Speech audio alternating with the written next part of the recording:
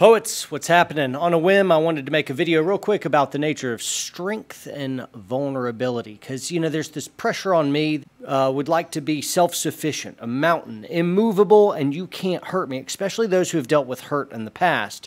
You've had your heart broken or you've been betrayed, something like that, or you just like the idea of being self-sufficient and invulnerable, kind of that John Wayne persona where nothing can affect you, you don't cry, you don't feel any type of pain. This hollow notion of strength that comes with that, kind of like a stoic robot. And I just wanted to caution people against doing that.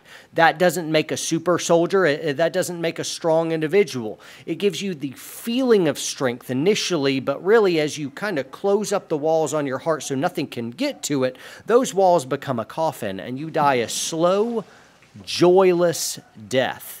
Internally, I don't mean physically you keel over. I'm just saying the passion of life, the joy that comes through loving other people and being loved in return, that's a really big deal. That's the fuel that a soldier runs on, or a cop, somebody who's in the warrior part of life. We're warrior poets, and so we're always kind of thinking about protecting life and those that we care about. That's a hollow type existence to be kind of cut off from other people as well.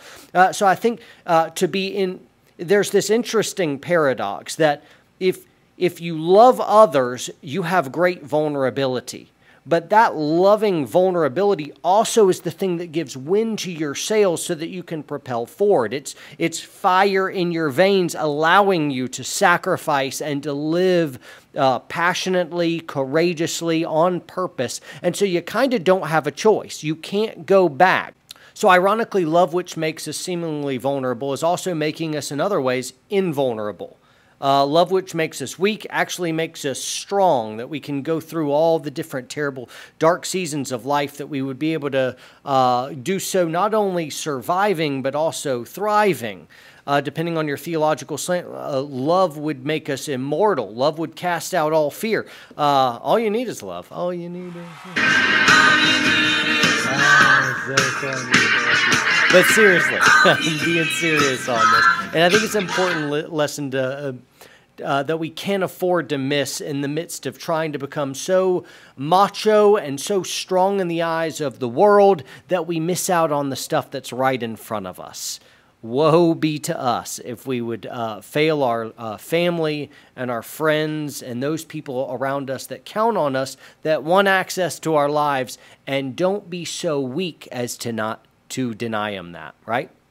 Guys, train hard, train smart. Hope you've enjoyed this little rant, and hopefully you've gained something from it that was edifying. Go ahead and subscribe to the channel, like, comment, and tell me below in the description or below in the comments where you're at on your journey and how you guys are doing, and a little bit about your story. So see you next time, guys.